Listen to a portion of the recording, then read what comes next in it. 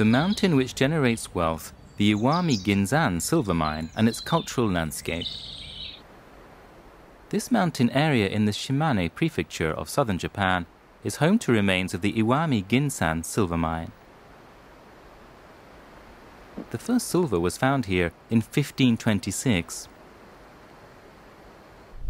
This is Rugenji Mabu. Mabu means mine shaft in Japanese.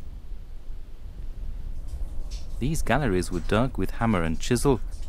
Mining proceeded at just 30 centimeters a day. 600 galleries were dug inside the mountain. Iwami Ginzan became one of the largest silver mines in the world. This area is under excavation.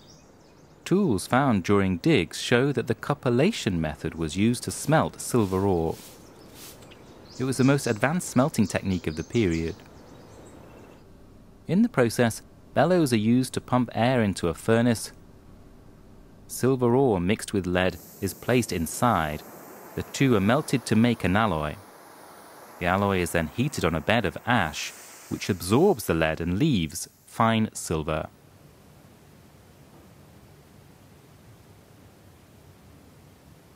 The use of the cupellation method transformed Iwami Ginzan into a treasure mountain.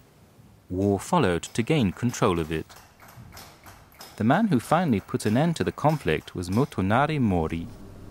This is one of the many coins produced by the Mori family.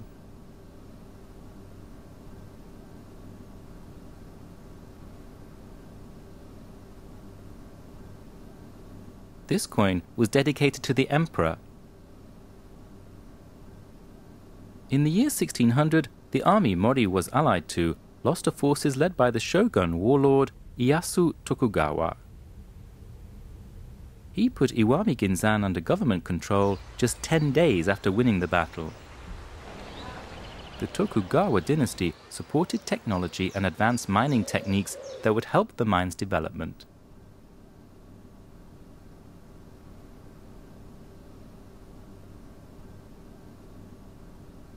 The mine's refined silver was transported to the coast along mountain paths. This bay still retains some of the features of what was a port.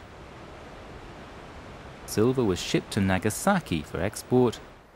During the late 17th century, silver output decreased dramatically. The silver rush at Iwami Ginzan came to an abrupt end.